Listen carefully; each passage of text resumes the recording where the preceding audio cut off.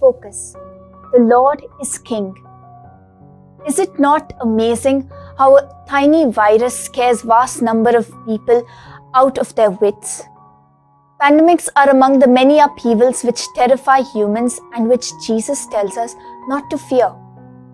The only reason not to fear is God, who is in full control of everything.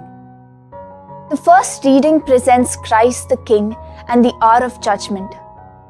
Can any upheaval be as terrifying as the wrath of God? But even in that hour, Jesus expects us to trust Him so fully that we have no fear of judgment. Our faith in the Lord, who is Lord of the whole universe and who loves each one of us personally, this is the faith we have to proclaim to the world. Say among the nations, the Lord is King. Some will accept the faith, others will reject it and reject the messengers.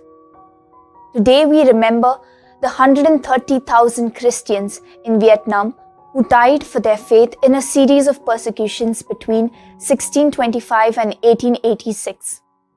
Some were European missionaries, the rest Vietnamese. We especially remember Andrew Dung Lac and 116 others who were canonized.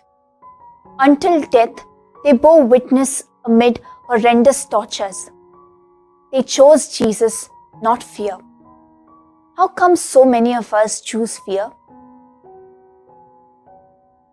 Fruit. Each day, I receive messages full of fear and distress about what is happening. Do I forward such messages, or do I speak up and suggest some kingdom-like way forward?